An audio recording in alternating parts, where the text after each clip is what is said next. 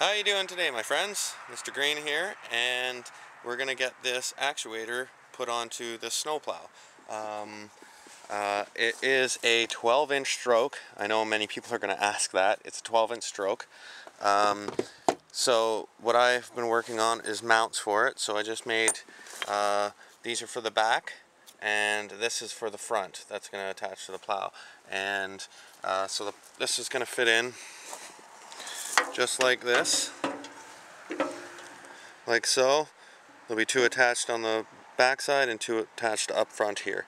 There you go, you can see it right there. So I'm going to get these mounted on here, and then we'll have to grind down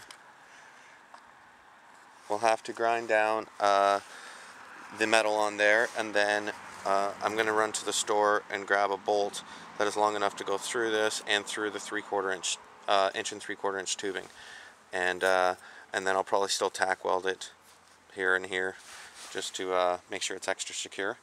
But and then we'll get into wiring it all in. So we'll be back here in a minute.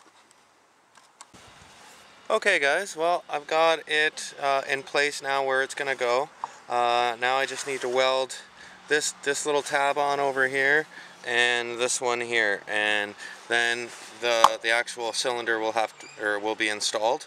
I had to nip a little bit off of here to get clearance, which isn't a big deal, and it's almost, this is about how far it's going to go over. There'll be that much of a gap between there and there on this side, and then on the other side there it actually comes close to here, and I'm going to actually put a little bumper here so that when I'm plowing and if this hits there, then I have nothing to worry about. It's not going to ruin anything, and you'll see what I mean later on. But alright, I'm going to get these welded on here, and then we'll wire this thing up. Okay, so now the little brackets are all welded on. There's one there, and then there's one welded on there. So I'll get the cylinder in, and then we'll start wiring. Okay, so I got the battery temporarily set up in there, and because I got to get this back over to the other side so I can work on it. But so we'll see how it turns.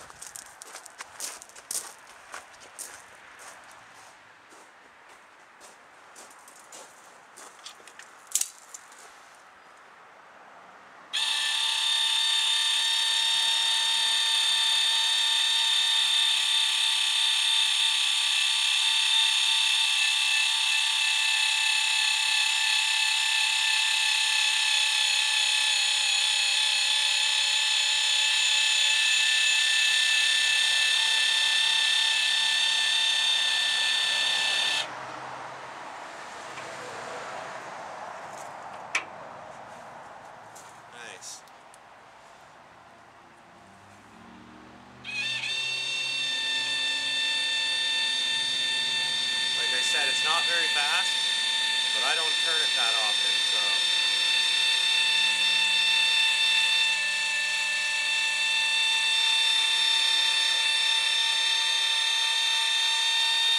Okay, so they're straight, and I want to test how strong this is going to be when it has pressure against it.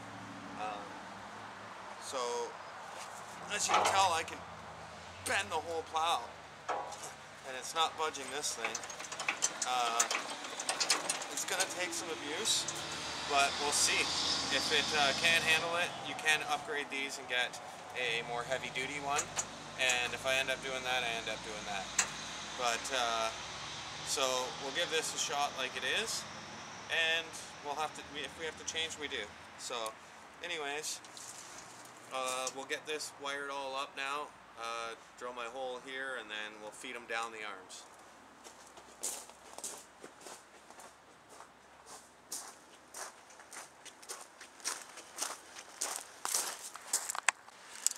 Okay guys, I've got it all wired up now. I didn't take you through it because you wouldn't be able to see anything anyways. But I got my controller, my box, and everything all right here. Everything is all nicely tied together. My power wires run down along the bottom there, up the arm, and down all the way down to the end there. And then it goes in there and then through the back of the plate right there. And So now I can stand away from it, and there we go. She turns.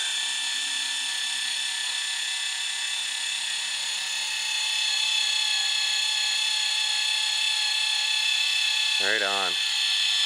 Let you come almost all the way to that. Boom, right there. That's exactly what I wanted, and yeah, I'm very happy with the way that turned out. Now we'll see if it stands up over time, and I can do a little update video later on to let everybody know. But yeah, there we go. That's just with the little handheld controller, key fob, and then I have the big one that's going to go on the tractor. So, alright everybody, thank you so much for checking out this video, and yeah, please remember to subscribe, and as always, if you click that thumbs up button, it would be greatly appreciated. Have a great day.